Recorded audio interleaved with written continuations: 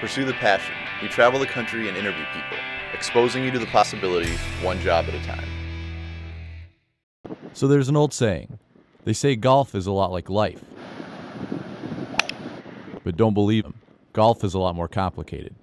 If that's true, then Shirley Furlong must have it all figured out. This is Zach with Pursue the Passion, and today's interview is with former LPGA professional and current instructor at the Bird Academy of Golf, Shirley Furlong.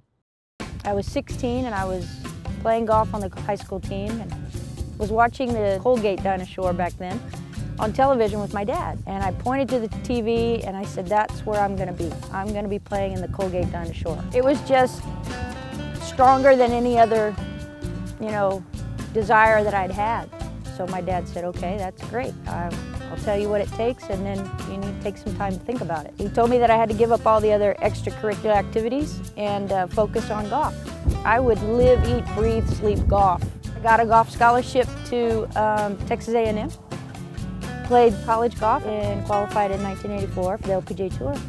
One morning in Canada, I got up, I went to breakfast by myself, I went to the golf course, I practiced extra long and hard that day, went to the room, went to dinner by myself, got up the next morning and went, this isn't fun anymore. So I knew it was time to retire. My degree was in education, health and physical education was the closest I could get to golf really, so I started teaching here in the Valley. When the opportunity for Bird Golf came along, it actually blended everything that I wanted in teaching. I get to create a relationship with the students.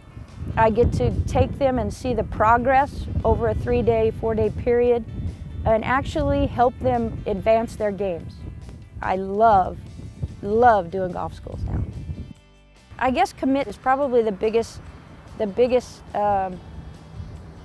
advice I could give. Dedicate yourself to practicing, focusing, learning more about it. The more experience you gain, it's like filling up your arsenal. And it's for your own self-satisfaction, I guess, that you set up your own goals and you set the stage for yourself to perform. When it comes down to it, it's you playing to the best of your ability. And hopefully you played it better than everybody else. And that's how you win.